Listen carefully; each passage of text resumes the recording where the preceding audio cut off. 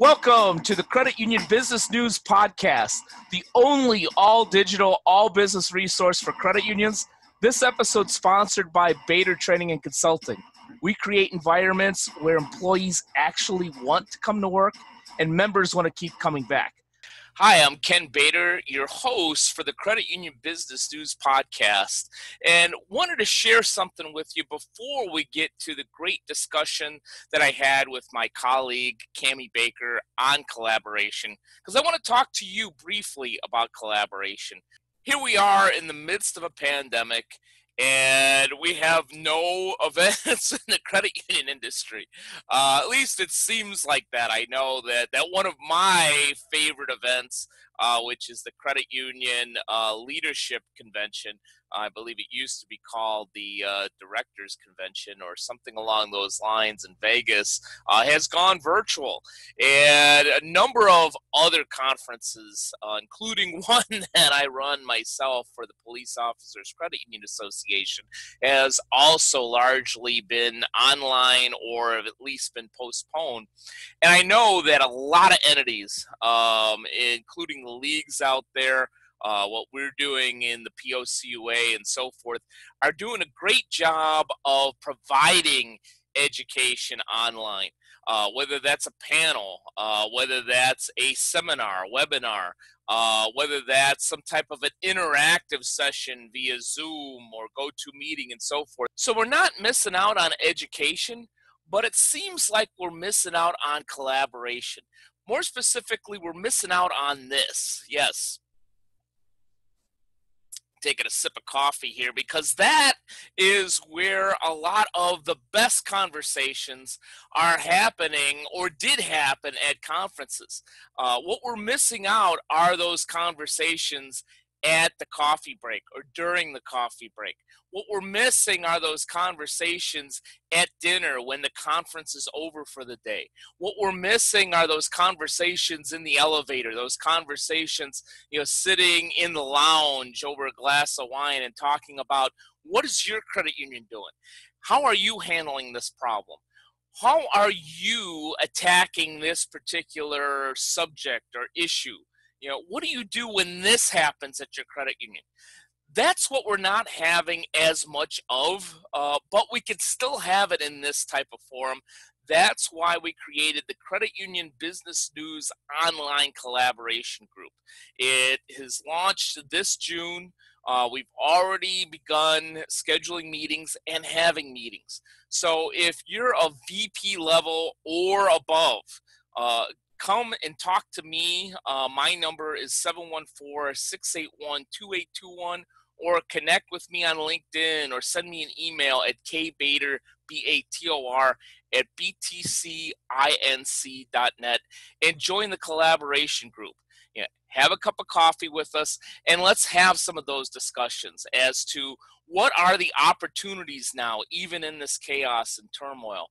How are we going to handle collections maybe 2 or 3 months down the line?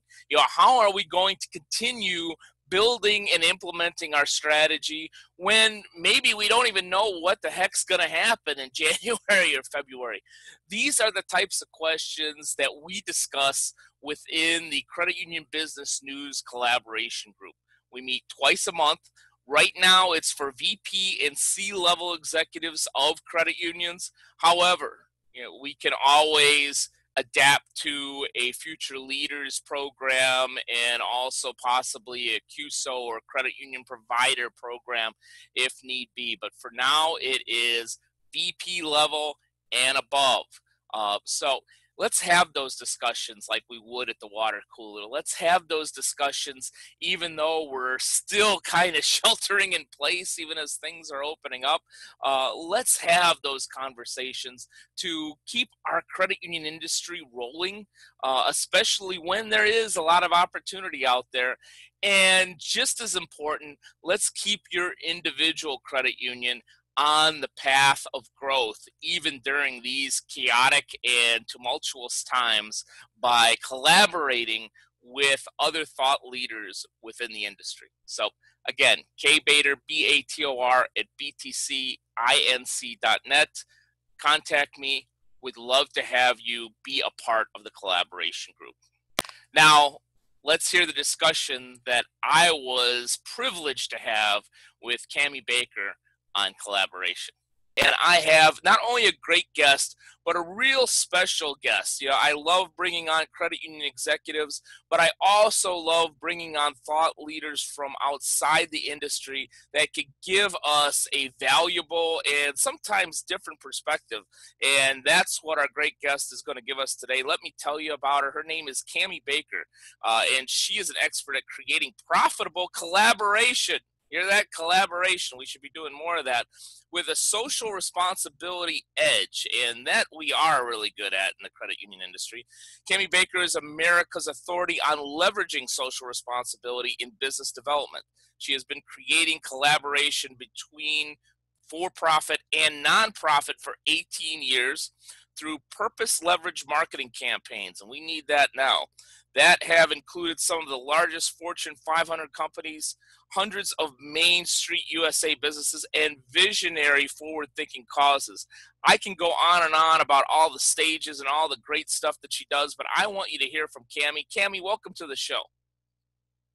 Well, thank you for having me. It was such an honor to meet you at the New Media Summit, plug, and to be asked to come on and share some views around collaboration, having gone to literally thousands of networking events in my day and spoken at hundreds of them. I've met a lot of people that don't know how to collaborate. So it's time for us to bring that energy up, right? Yeah, it is definitely that time. Even if we have to do it for a number of months via this type of forum, it is definitely time. And yes, you're one of a number, and I do mean a number of great guests that I've had at the New Media Summit. We've even had a couple already on the Credit Union Business News podcast and also on my other shows, Branding the Experience and Cool Culture Corner, plug. See, you're not the only one that could plug.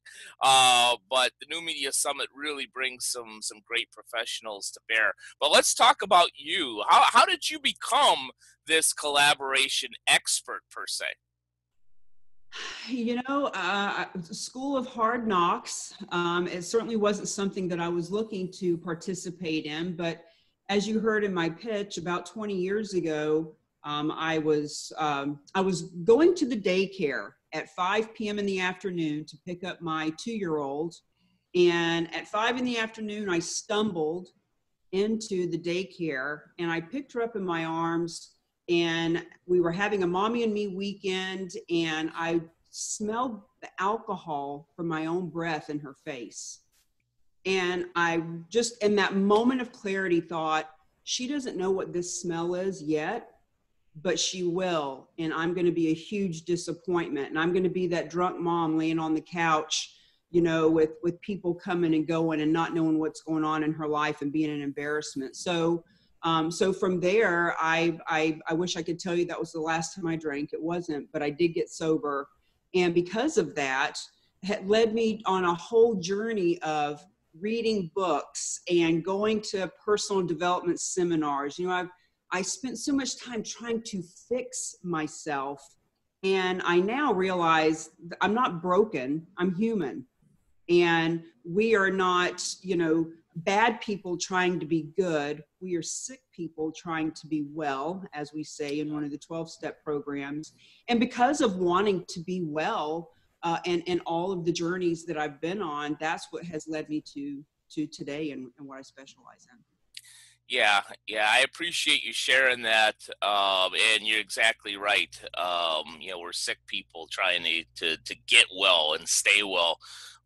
Being an alcoholic myself, I don't share this on the show very often, but know that it's a journey and a struggle, and happy to be sober myself. So I not only appreciate your story, but understand your struggle and appreciate from where you've come. I don't have any kids, so I didn't blow any alcoholic breath on anybody, but you know, I had my day of realization of, you know, what am I doing too. I think we all end up doing that. Well, you know, so often when I speak, I talk about the alcoholism, and people inadvertently, whether it's live or video, they come and say to me, either they themselves have had some type of an addiction issue, or they can simply relate to being in a bad place and making poor decisions and putting your big girl panties or your big boy underoos on and taking control. A few months ago, I was speaking with my mother about the brother that I had that was 3 years older than me, who passed away from overdose. And we were talking about how the reason I'm alive and he's dead is because I took responsibility. Yeah. He spent his whole life making excuses and pointing fingers, and it was everybody else's fault but his. But you know what I'd like our listeners to hear, no matter what you're doing, CEO, employee, entrepreneur, sick, not sick, young, old, whatever, take responsibility for where you are, because everything in your life, good or bad, guess what? You created it. Yeah. Yeah, I completely agree with you. And we could do, frankly, a whole show on that just from all of my mistakes. And many of them will be quite funny. Maybe I'll do a comedy routine on that one of these days. But, you know, going back to collaboration, you know, and speaking of funny, you know, we had a very funny conversation right before I pressed record and we started the show. In that, you know, while I love the credit union industry and what it stands for, you know, having been in this industry for over 25 years, you know, this so-called cooperative network many times isn't that cooperative. You know, we almost have to teach people not only how to cooperate, but how to collaborate. And I've got a story that I'll tell a little bit later. But, you know, you were saying, you know, outside of the credit union industry that chambers of commerce know nothing about commerce many times, and that BNI, you know, knows nothing about networking. You know, can you talk a little bit about, you know, some of those observations of people not knowing how to collaborate? Well, you know, because I got sober, and I've always been entrepreneurial. When I was 8 years old, I saw that kids had money in their pocket and they wanted gum. So I started buying gum and bringing it to school and selling it at a 500% markup. And people say to me, how did you come up with that? And I always think, how did you not? How do you not see where the opportunity is in the world? But you know, back to when I got sober, I answered an ad in the newspaper. Long story short, got hired by a real estate company and started out as a listing coordinator, helping a really top producing agent, which gave me huge amounts of experience in a very short period of time. And when I became a realtor, the first thing I realized was, okay, I need to meet people. I need to meet a lot of people. I need to meet the right people. I need to build credibility and respect and all of that fun stuff. So I started learning about how to do this whole collaborative social responsibility way back when the first big commission check I got within the first year of my real estate career, I bought a 64.5 Mustang convertible. And with that car, I started doing antique car shows. And from the very first one, I realized that the people coming with their car, they were all given $20 to register. Even when I didn't know how to take their money, I was completely green. I didn't know what I was doing. I just had this really cool car and I wanted to promote myself. So I realized, well, if there's going to be 50 cars here given 20 bucks a piece, somebody could use that $1,000. So I found a rescue farm that rescued horses. And for 7 years, I started giving that money to the rescue farm. And to answer your question, as I was a real estate agent, going to networking events, going to BNI, chambers of commerce, women's events, morning, noon, and night, I've literally been to 6 of in one day. When I lived in New York City, they're everywhere. So I've just really I've met thousands and thousands of people that from the beginning don't know how to give a good handshake or make eye contact. And all. Now a word from our sponsor, Bator Training and Consulting. Would you like to create an experience both for your employees and your members that increases productivity and sets your credit union on a straight path for growth, even in these times? Then let's talk. Let's set up a 15-minute consultation where we talk about your unique institution and how we can increase productivity and growth, whether your credit union is 1 million in assets, 10 billion in assets, or anywhere in between. And during that complimentary session, let's also talk about our B plus C plus S snapshot, formerly called our B plus C plus S audit. We do a deep dive into your brand, culture, and strategy. It's often the perfect start in working with Bator Training and Consulting, and provides a real value in a full report providing observations and implementable actions for the enhancements of your brand, culture, and strategy. This service also includes a 2-hour video meeting with me, Kbator, to review the report with you and your management team and discuss how we can create a well-branded experience for your employees and members that's going to increase productivity and help the growth of your institution. To learn more, send an email directly to me at Kbator, Bator, at btcinc.net.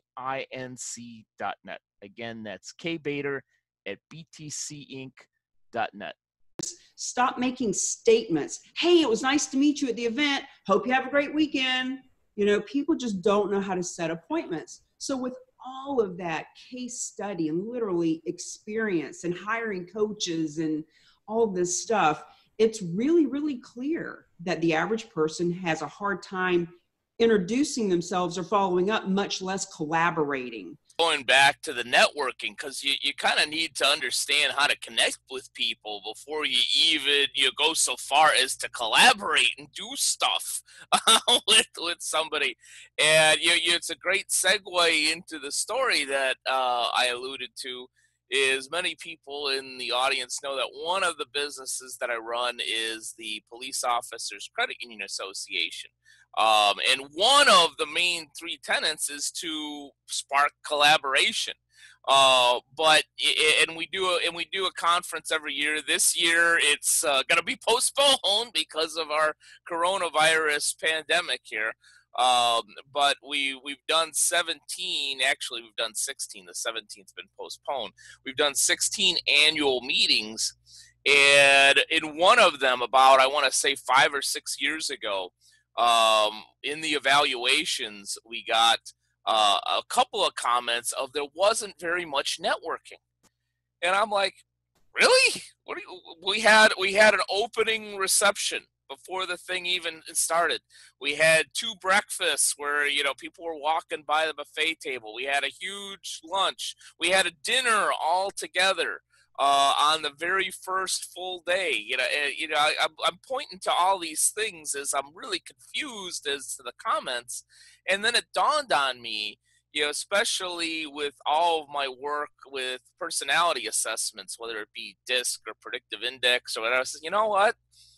A lot of these folks, even the CEOs got to that level because they were so expert at finance or operations, very management, moving things and projects around, and not necessarily people, even though they have to manage people. And I thought, you know what, for some people, even at that level, doing this, putting your hand out and saying, hi, my name is, Xavier Lipschitz or whatever it is. And no, there is not a Xavier Lipschitz in the Police Officers Credit Union Association, just making up that name right off the cuff. This is part of the comedy program that'll probably never make it on the show. But anyhow, it dawned on me that, it's not the most comfortable thing to do. We actually ended up doing is we created for all the next annual meetings is a semi-formal networking program where we actually move people around every 20 minutes. It's almost like speed dating for executives, where they're forced to go to different tables. We have starter questions on a sheet, but that has always been, since we instituted, the #1 rated session for our conference every single year. And it forces people to meet many other people in the conference, and it focuses them not talking about them, but asking the questions and covering those questions on the sheet. So to your point about asking questions, it's really spot on. Well, you mentioned to me when we started, you noticed my spider here, and I mentioned that it's part of my brand, and I'd love to, this Please. is a beautiful segue to that. So when we go to these networking events, yours, mine, and everybody else's, and by the way, networking isn't just a place we go, it's everywhere we are all the time, in line at Dunkin' Donuts, at your kid's baseball game, whatever. You're always, networking means connecting, really. But when we go to these events, we see the same archetypes. We see the person who is shoving a card in everybody's hand. They walk up to the group, they give a card to everyone. They are spraying and praying that something will happen with all these cards. And it's quite repelling because you don't even know them. Those are the skunks. Then there are the people who are grabbing a card from everybody. They walk up to the table. Hey, you got a card? You got a card? Let me grab that card.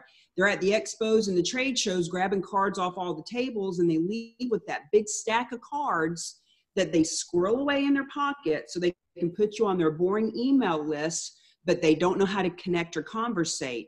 And then there are the people, dun, dun, dun, dun, dun, dun, dun, dun. Hey, try my product, join my company, sign my contract. And the whole time you're talking to them, they're looking around the room looking for the next victim. So if we don't want to be a skunk, a squirrel, or a shark, and this is in my book, Mingle to Millions, and I've also added now the sloth that's just over there in the corner. But if we don't want to be one of those, what I suggest is we be the spider. Because when you think about a spider is very strategic. When it finds its place, it makes connections. She makes her connections and creates a net web. And when you think about a spider doesn't hunt or chase or attack. They wait for that which they want to come to them in their web.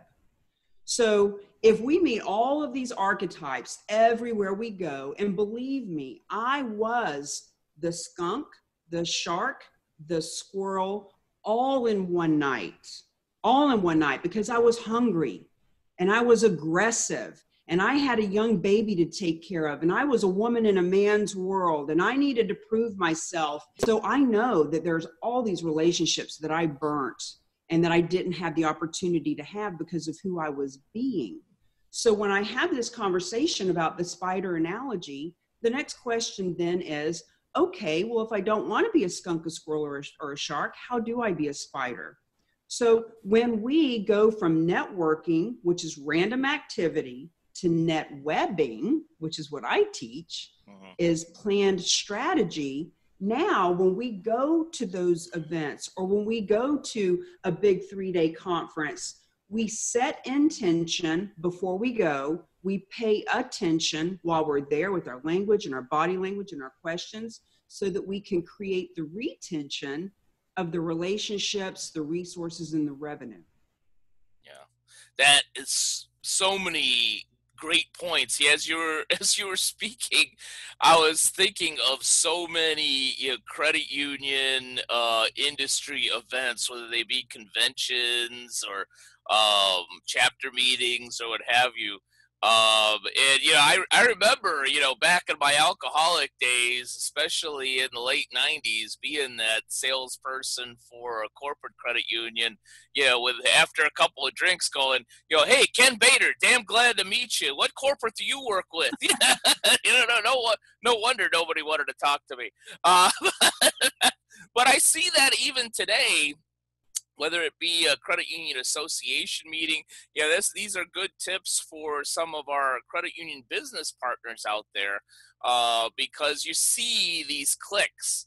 I was at a very, very big conference last year, probably like 2,000 people, and you're in this big hall, and you see these cliques, these little pods, of small credit unions all talking together because they don't want to be sold and they don't want to, talk to the big credit unions and say something that's going to lead to a merger they don't want. And then you see, all these big credit unions kind of looking around and, sometimes, not all the time, but sometimes, a little on the arrogant side of, why am I even here? and then you see all these vendors that are doing, they're doing the skunk, they're doing the squirrel, they're doing the shark, which aren't dances. Unfortunately, I guess you could make them. They're very common though. And when I give this analogy, people always laugh because they recognize, they know that they are one of those. Very, very, very few are actually spiders. So there's two things about that. When we do go to conferences and we do go to that local networking event, you know, to really start honing in and thinking, okay, what is my intention for going here? What can I do to have a unique sales proposition? So for example, as a real estate person or a financial services or a network marketer or a bank executive, every event you go to, there's 4, 5, 8 of you at that event, especially real estate and financial services. So how can you have a unique sales proposition and not say what everybody else is saying? Hey, I'm a realtor. I sure would love your referral. I give the best damn service in town. Yeah, you and everybody else. So if we're going to go to networking events, let's have a unique sales proposition. And then the other side of it is when we want to build our business, don't try to build them at networking events. We go because we want to meet people and we want to learn and we have a social circle. But when we want to build our business, wouldn't it be smarter to actually go where our clients are? So for example, real estate. Last year, I did a purpose leverage marketing campaign with the president of the Board of Realtors in New Hampshire. One of them, we were doing something called Realtors for Recovery, which partnered with the Rotary, and it was all about the opioid crisis. And there was a realtor there who said, look, you know, I want to help and everything, but I got to be honest, how do I leverage this in my business? Well, we were doing a diaper drive for a home where women were having babies coming off opioids and they need diapers. So I explained to this agent, look, instead of going to all the typical networking events you go to, how about if you spent 30 days not going to any networking events, but focusing on this campaign? You take the flyer that we are doing the diaper drive and you think about where are your ideal clients. Her ideal clients were people who own a home and they've got kids, but the kids are getting older, so they want to sell and get the next bigger home. Kids are 6, 7 years old, etc. I said, where do they go? They go to the dojo karate studio. They go to the dance studio. They go to the orthodontist. They go to the pediatrician. They go to the mommy and me places, etc. And car dealerships and insurance and stuff like that. I said, if you get 10 businesses that all are they're not competitive, but they are complementary. They all have those same clients too. You go to the orthodontist, you say, hey, we're doing this diaper drive. Here's a flyer. Let's make you a drop-off location. And when we do, I'll do a Facebook Live with you. I'll let everybody know they can come to Dr. Smith's office at 123 Main Street to drop off diapers, blah, blah, blah. And the fact is, all your 500 people, all your parents will see that. They'll know your contribution. 87% of the marketplace will choose you over the other guy when they know that you're on purpose. So now that we've done that video for your orthodontist place, I'm going to do it at the dance studio. I'm going to do it at the pediatrician. I'm going to do it at the karate dojo. And now when I teach all of these people how to like, comment, and share each other's Facebook Lives, within 1 week, every one of those businesses is interacting and referring and introducing each other to each other's clients, whether they know it or not. And now thousands of people have not only seen each of these businesses, but they saw the person doing the video. And when you're looking for a unique sales proposition, it doesn't get any better than that. Yeah. Yeah, a number of good points that I want to hit on over there, especially as they directly apply to credit unions. First, the collaboration, then I want to get back to the social responsibility because from a social responsibility angle, that is one area credit unions do very well, but they don't necessarily always do a good job of leveraging that, and that's what you've talked about. But back to the collaboration, to all credit unions listening, whether you're a large asset credit union or a small asset credit union or a credit union business partner that serves credit unions, or a credit union employee for that matter that's trying to get a better job and move up the industry, when you're out there networking and collaborating, what I heard from you, Cami, is have a strategy beforehand. Don't just go, because you know what? I will tell you that and admit on this show that the animal that I have become late in my career has been the sloth. I'll go and I'll speak. I'll go and I'll speak at a credit union event. And because I don't want to be salesy and push my consulting services, and because I don't want to break into some of these pods, yeah, if I see somebody that I know, yes, I'll go and say, hey, how are you doing? But if I don't recognize anybody, I'll sit there and go, well, they heard me speak. If they liked it, they'll come by and I'll be, all right, what's going on? It's a good time to check email here, da da da da da. And I don't want to be that sloth, so I'm going to change. So you're gonna chastise me, aren't you? No, here's what I'm going to, I want everybody to have a visual of this.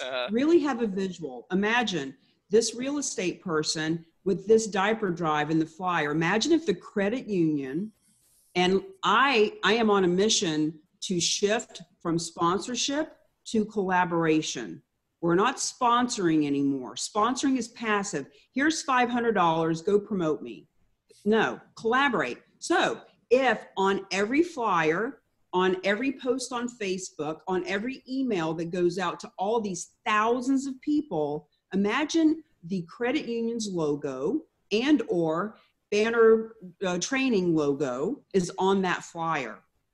And now you have people out giving your flyer to thousands of people with your logo on it, and you're helping to support, in this case, these ladies that are coming off opioids. So now when we're at a networking event, when somebody says, hey, what do you do? What do you do? What do you do? What do you do? What do you do?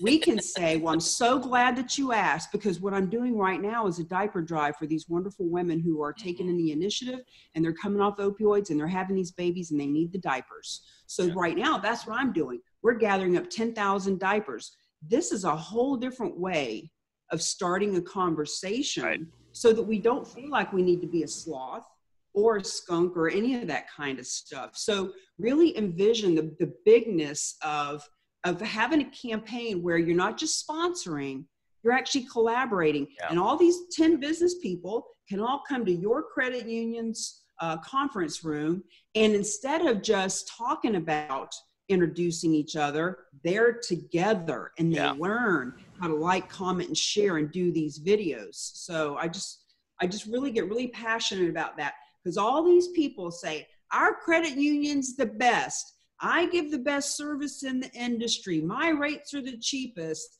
My pill's going to make you live forever. You're going to be more beautiful with my lotion. I help people make money from home. Well, then get together and collaborate and get in front of those people. And when you do it with a little bit of social responsibility trickled in there, the thing is, all those people may not promote themselves, but they will promote that they're helping the women coming off opioids, or the horses that are being slaughtered, or the veterans that are homeless. Help people get out of their own way. Stop talking about yourself. Start talking about, so here's my little tagline: don't talk about what you do, talk about what you're doing. Mm-hmm. Yeah, I like that a lot, and I've seen this a number of times. While credit unions do an excellent job at doing the social responsibility, I would say that in general, there are certainly exceptions. In general, they're not as good as they should be. Some very poor at leveraging that social responsibility. I personally believe that there's nothing wrong if you're doing good and it's legitimate and it's sincere, that you get that out there. That's one of the best branding tools and tactics that you could ever have. In fact, and I've told this story, I don't think I've told it on this show. I think I've mentioned it a couple times on Branding the Experience, but many years ago, when I ran marketing and business development, we were very passionate at the credit union of giving to Second Harvest, which was basically a food drive for people that need it, and it definitely would be big now. And the credit union did an awesome job of supporting that charity. And we had come up with a program rather than using money for something else from a marketing standpoint, that we would use it for Second Harvest, but use it in a way that would be very visible and be a great PR tool, which we did. And we created a couple of press releases on it, and we sent it to the CEO. And about a few weeks later, I noticed, hey, you know what? I don't remember getting those press releases approved. I don't remember seeing them anywhere. I wonder what happened to those. And I went to the chief operating officer, who was my boss at the time, and I said, did we send out those press releases on what we did for Second Harvest? And he kind of shakes his head. He says, no. And I'm like, well, why? He says, well, the CEO decided that we just give for the sake of giving and we shouldn't be tooting our horn. I'm like, well, one, if we did it, why wouldn't we want people to know about it? And two, and then don't get me wrong, I think we should just give for the sake of giving, but also in the credit union industry, it's our members' money. They're owners of these institutions. Shouldn't they have a right to know the good things that we're doing with their money? Well, I'm glad you bring that up, Ken, because that does come up in my conversations. Well, I want to be anonymous. I don't want to toot my own horn. I don't want to be braggadocious. But here's my response to that. If you really want to help Second Harvest, don't you think that they need exposure? Yep. Don't you think that they need people to know that they exist so that other people can donate or volunteer, or so that the people who need their services can go and be served by them? So that's number one. Number two, when you're doing a campaign like this, people from all over the country will see you and you will actually inspire others. I cannot tell you how many people have seen what I'm doing in New England and end up doing it in Phoenix or Florida or California. I did a bra drive here, Braziers. It was October, which is Breast Cancer Awareness. Yeah. We did this bra drive. I had people from all over the country shipping bras to that place. And I told them all, I said, thank you so much. That's very kind of you. However, there are places in your backyard. You don't need to spend $40 to send us a box full of bras. Go down and donate them in your own, homeless shelters and taking care of those people. So, when we are promoting this, it isn't about, hey, look at us, look at all the good we're doing. It's not about that. It's about, hey, we can get 10 bras, but with everyone we can get 10,000. Or when I do a coat drive, I've only got 2 coats and my office can come up with 20, but what about getting 2,000 coats donated by everyone? Yeah. So anytime someone says, well, are you saying you want to make money off the backs of the veterans that are suffering? No, you limited thinking doof. It's about how can you let people know what you're doing so that it inspires, so that it gets that many more people doing it. And from a business perspective, there is statistic after statistic that 87% of consumers, customers, and clients will choose the company or service that is on purpose. So if there's 2 credit unions, there's 2 bankers, 2 realtors, 2 dog walkers. If everything else is comparative, when people know that this one is helping the community, 87% will go to them. It's the one that can actually leverage it and go a step beyond and above to let people know what they're doing. And I love that you say that, your thing with your company is helping to have employees want to come to work, right? Mm-hmm. So when you are actually doing these kind of campaigns, there's another statistic out there. Right now, 50% of the workforce, when we're in normal times, are millennial. And by 2025, 75% of the workforce will be millennial. And I bring that up because 62% of them won't even work for you if you're not on purpose. Yeah. And they will work for less money to work for a company that's on purpose. So when you're actually doing something in the community and giving your employees the opportunity to be a part of that dog walk or be a part of that car show, you are attracting a higher talent. They are happier. They're coming to work more regularly. They're saying great things about you and the company to their friends instead of bitching, moaning, and complaining about their employer. There's so much to be said for that. I love what you said about employees because you're 100% right. In fact, I wrote an article. I wrote 2 articles about this is the time for credit unions, especially because a lot of the millennials and Gen Z that are just getting into the workforce, they're very attuned to this social responsibility quotient or aspect of the company that they work for. And credit unions have been doing that for decades. For decades. Maybe they don't necessarily promote it well enough, but they have been doing it for decades. So they fit in perfectly to that type of mentality. Cami, thank you so much for a lot of insight, more insight than I actually bargained for this morning. I learned a lot.